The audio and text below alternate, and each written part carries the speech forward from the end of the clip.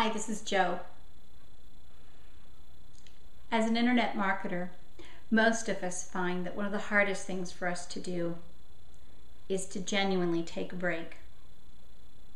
It makes a lot of sense when everyone around us in our business is telling us work, work, work, be productive, be productive. However, there's one thing you need to remember along the way while you're making those steps forward, more so even in the beginning than as you get stronger, more successful, more knowledge. And that is, we need to celebrate our successes, our little successes, our big successes.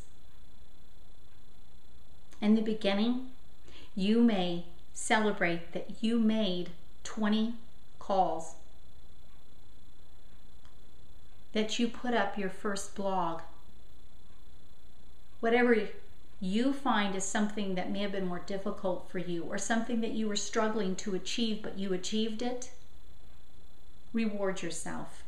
It could be something as simple as a trip to Starbucks to buy your favorite cappuccino. It could be something like taking your loved ones out to a movie. It could be something much bigger. Maybe you need a new printer. Base it on what is in your situation. How big was that success? I hope that you remember that time for you is important.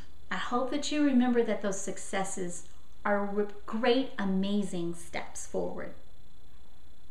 But you need to be proud of yourself. You need to reward yourself. And then you'll have more energy, more drive to go forward and be productive.